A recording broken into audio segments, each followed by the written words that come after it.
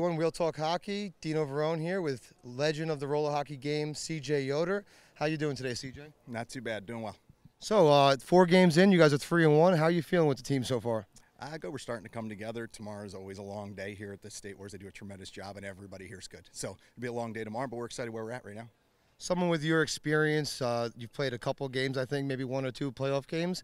What do you have to say to the team tomorrow getting ready to go? It's just a different level. I mean, every game is going to be a tough one, so we know that. Doesn't matter who we match up against. We were talking about that before this game. So it's a different level. It's playoff hockey, just like any other hockey, any other sport. So we'll pick it up a notch. It's going to be a long day. We'll be prepared.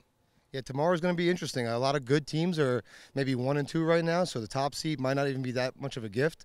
Any teams you don't want to see first game tomorrow? If there was, I wouldn't tell you. So no.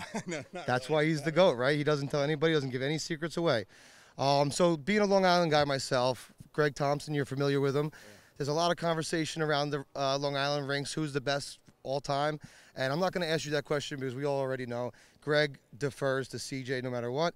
What are your thoughts on Greg as a person, player, and a captain of Team USA? Well, he's phenomenal. I think they call him Captain America for a reason, you know what I mean? And I'll defer to Greg every time. So, tremendous person, unbelievable hockey player, but person comes first. You know, if he wasn't that type of guy, he wouldn't be where he's at, and hopefully I feel the same way about myself. So, now, kids, that's something to strive for. Being a good person will make you better in life, not just hockey. So, it's wise words from a wise man. CJ, thanks for coming. Appreciate it. Good luck tomorrow. Appreciate having me. Thank you. No problem. This segment of Real Talk Hockey has been brought to you by Rink Rat and Gold Hive Media. Create, capture, conquer.